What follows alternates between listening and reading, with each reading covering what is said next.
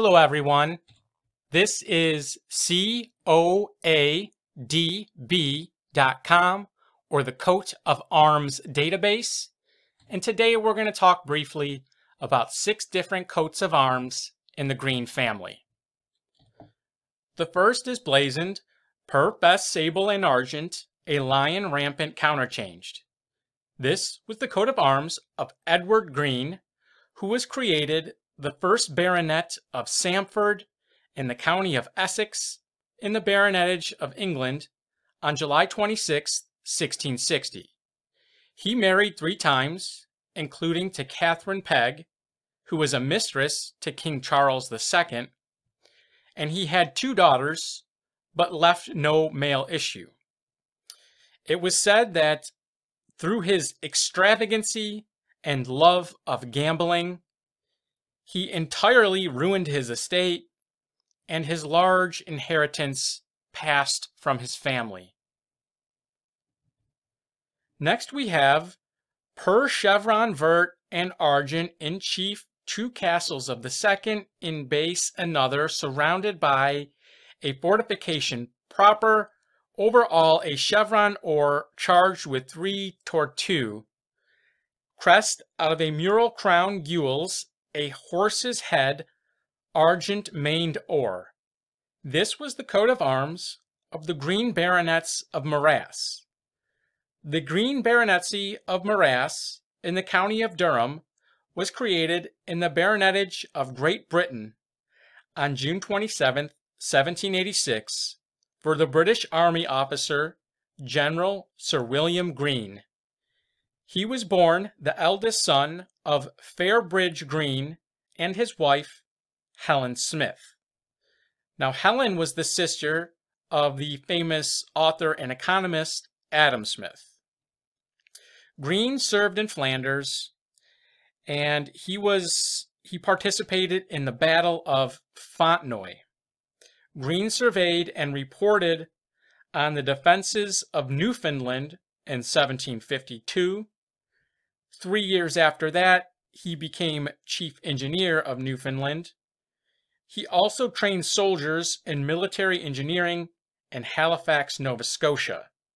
He married Miriam Watson and had at least 1 daughter and 1 son with her.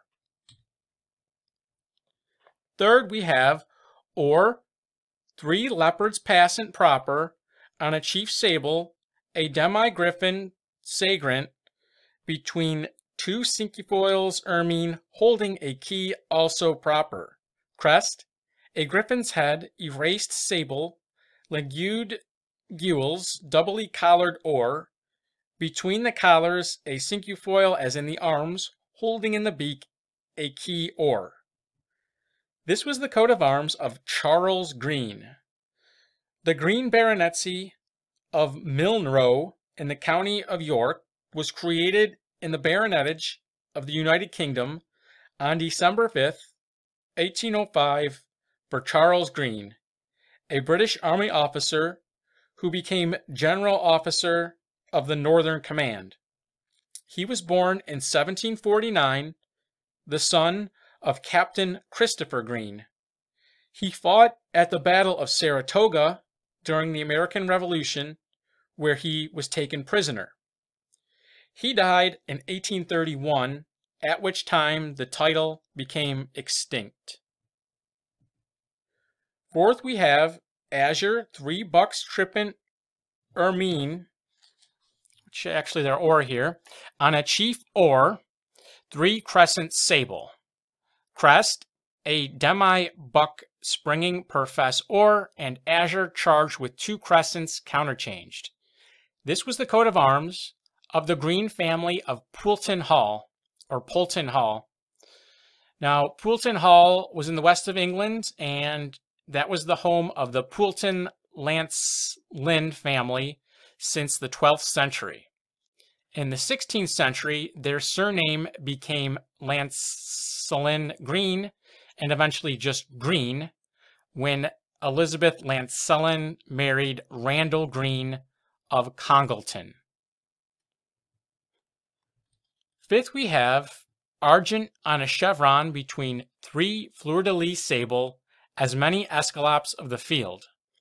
This was the coat of arms of the Greens of Horsforth in Yorkshire, who descended from John Green, who lived in the 15th century. And lastly, we have azure 3 bucks trippant or, crest out of a ducal coronet, a buck's head or. This was the coat of arms of the Green family of Kilmanhannon Castle near Clonmel, Ireland. In 1678, Godfrey Green was granted 541 acres at Moortown Keating, Knocknagle, and Rathmore to hold for the use of his 4 children by his deceased wife, Frances, daughter of Robert Cox of Bruff in the county of Limerick. This family had many prominent branches in the 18th and 19th centuries, including those of Old Abbey, Kilmanhan, Greenville, and Kilkenny and Kilkea Lodge in County Kildare. If you enjoyed this video, please visit coadb.com and click on the link up top that says Genealogy Research. As you learned in this video, one surname can have tons of different coats of arms associated with it. So don't just pick any old coats of arms that has your surname on it. We piece together your family tree to determine which, if any, coat of arms belonged to your ancestors. Thank you.